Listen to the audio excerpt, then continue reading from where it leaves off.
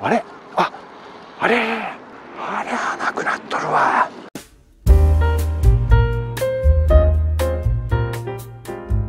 で、あそこね、レトロなね、あれ洋品店か。結構古いでしょ、建屋。昭和30年代ぐらいかね。なんとか洋服店。ちょっともう看板剥がれちゃって分かんないけどね。はい、皆さんこんにちは。名古屋のジエモンです。いつもご視聴いただきまして誠にありがとうございます。上田の交差点を南進しまして、今日はどこに行くかと申しますと、昭和家屋、昭和ど真ん中の家屋群、久々に見に行きたいと思います。まあ実はね、何度も行ってるんです。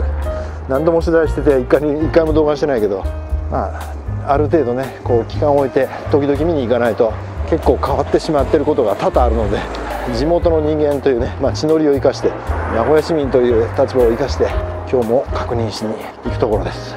地味にね、ここから距離あるんで結構。今回の道のりもですね、前回のちょっと待って、上田、おお、声がある。音聞橋から天白屋の様子。あと半年ぐらいするとね、5ヶ月ぐらいか。桜綺麗ですけど、当然これから冬迎えるので桜のさの字もないですね。ちなみに声がある。はい、そこにはね、ハローフーズ見えてまいりました。なぜかこ宮なのに未だにハローフーズの看板が上がってるという希少価値のあるお店です。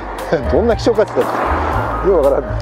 これね、ハローフーズ、かつての鳴海街道を下っております。今日はね、鳴海街道シリーズじゃないので、途中坂を登ることもなく、どちらかといえば大高城寄りの方を通過して昭和の家屋群を見に行きたいと思います。昭和の家屋群なんてどこでもあるがやと思うね。なんだお前昭和の家屋群って多分思われる方多いと思いますけど、ズバリ言うとね、差し障りがあるんで、昭和の家屋群としておきましょう。冒頭ね、多分ちらっとインサート、ゴールは鋼鉄的なねものを入れてるはずなので、そんな家屋群でした。珍しいよね。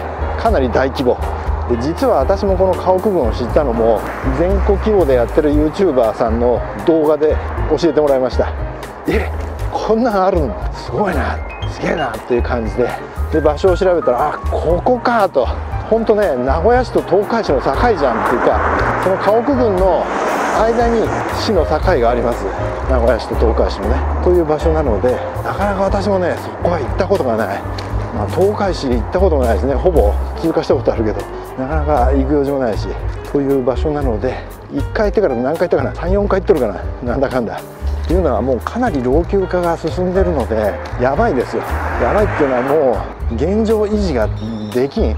地震来たら多分一発ですよ。ということがあって、いつなくなってもおかしないもんで、かといってね、やはり昭和の貴重な建物群ですから、俺は行っとかないかんと、残さないかんということで、名古屋市の YouTuber の方ではないですけど、動画で教えていただいたんで、その方に敬意を表しつつ今回も取材に参ります。その人よう見つけたな、感心するわ。案外ね、全く手がかりなしで、例えば Google マップなどでね、あとは航空写真で探すっていうのは結構ね、大変ですよ。結構大変。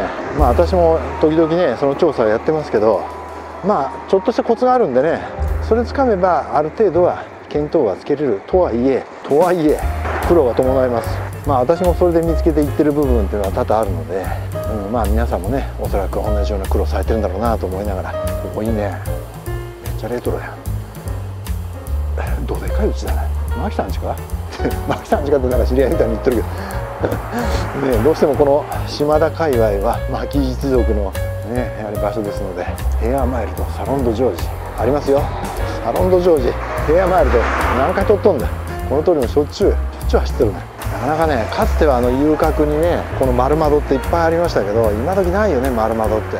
これも丸窓じゃないかもしれんな。単にこっちの枠っていうか、コンクリートの窓枠みたいなところを丸くくり抜いてるだけで、丸いガラスではないかもしれんね、これは。そうでもないか、丸だな。お金かかっとるの。丸いガラスは大変ですよね。作るのも大変だし、おしゃれではあるけどね。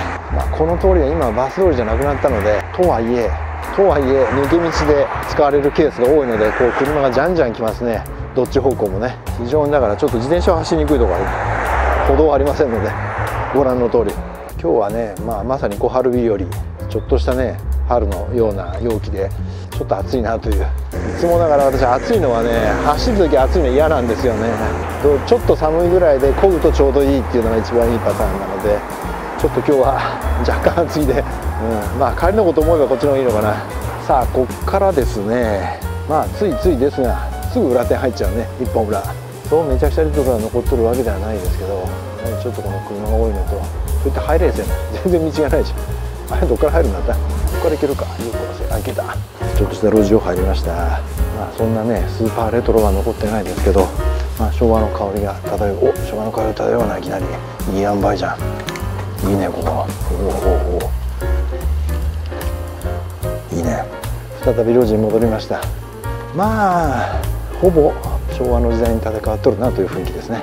まあ静かでいいですよ。ここもね、車の走行音がしないっていうのがこの収録にはねやっぱり必須なんで、どうしてもね音うるさいとねボリューム調整も大変だし、こういう路地をですねのんびり走るのがいいですね。やっぱりまさにポタリングってやつで、ちょうどね森山区あたりに近い感じかな。森山区の亀甲あたりとかね、こんな感じのとこありますよ。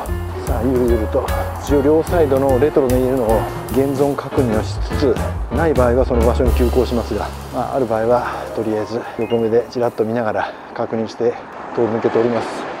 左手には相生山緑地。さあ路地を抜けてどんどん南下しております。果たして今日はまた現地に明るい時間につけるんでしょうか。毎度毎度それが心配。私の場合はあれあれなくなっとるわ。うわここマジでほら昭和の家屋あったでしょ。ここ全部なくなっとる。うひゃー怖ー。これは現実だな。おーびっくりしたわ。まあ、撮ったらでいいけどさ、いや全くない、全くの更地。いや恐ろしいね。というですね、昭和レトロマニアには厳しい現実を突きつけられて、今日も若干スタートから意気消沈をしております。これが現実ですね。なくなってまたしょうがないがね、あんたの土地じゃないでって言われればそのまでなんですけどね。まあこれが厳しい現実でございます。相生山の工事途中の道路建設現場を抜けまして、さらに南下をしております。